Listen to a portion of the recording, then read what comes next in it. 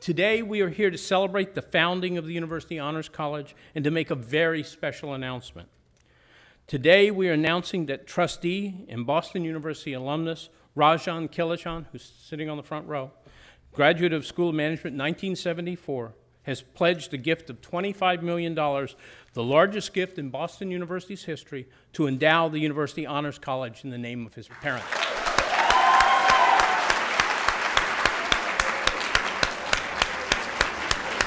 We are trying to connect faculty and students across the university to fashion a community dedicated to innovation and imagination.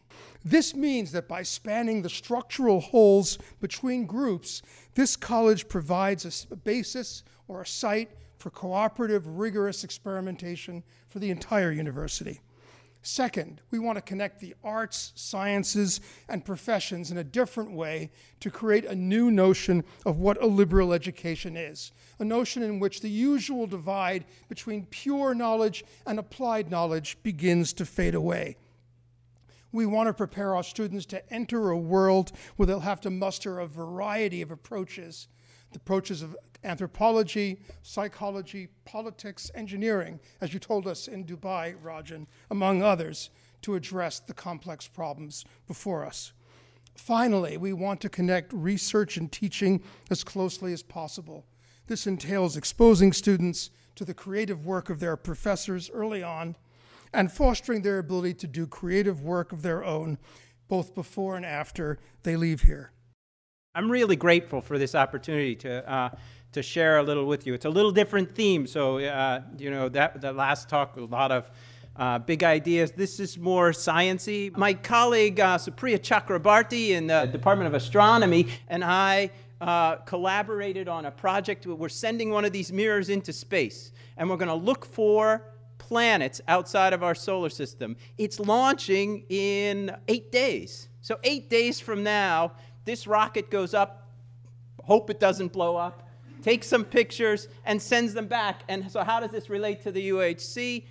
Our plan is to, when the data comes back, see if the students can see whether the data came back and showed things that, that we were looking for, and then see if the DM still looks good or not. I have an appointment in the International Relations Department and also in the History Department. So in history, we're concerned about the past. In IR, we're concerned about the present.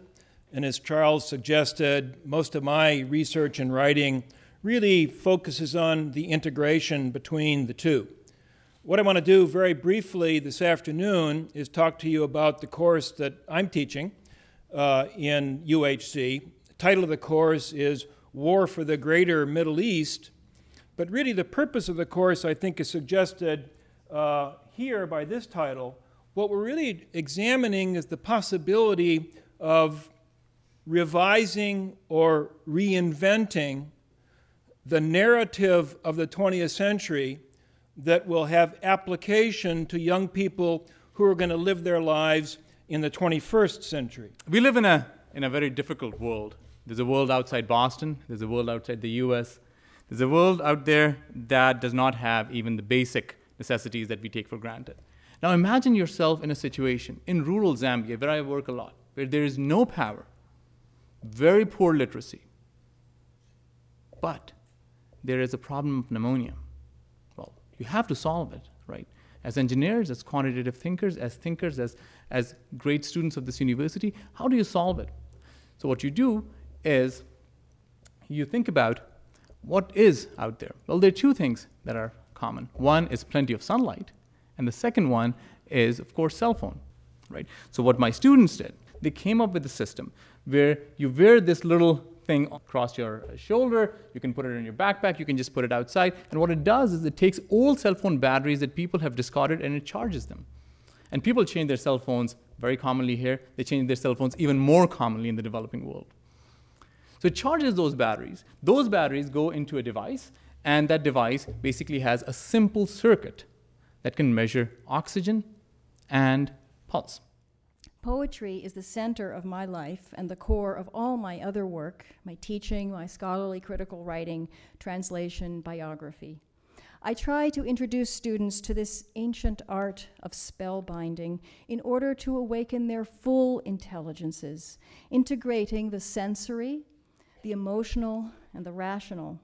In the course I'm teaching this fall, Literature and Hunger, we read classic and modern works, Homer, parts of the Hebrew Bible and Christian scripture, the letters of St. Catherine of Siena, Milton's Paradise Lost, Kafka, some contemporary poems, strictly from the point of view of the consumption of food. Day by day, students learn to proceed from observation to analysis to interpretation, drawing on anthropology, theology, psychology, and yes, literary criticism. We ask, what is food? Who eats what and why? Who eats whom? What is sacrifice, human or animal? What makes it sacred? What's forbidden? Why? How do we make the meanings in which we live? The marvelously bright and ambitious students in the University Honors College are hungry for knowledge and hungry to think about thinking, and poetry is one way of helping them to do that.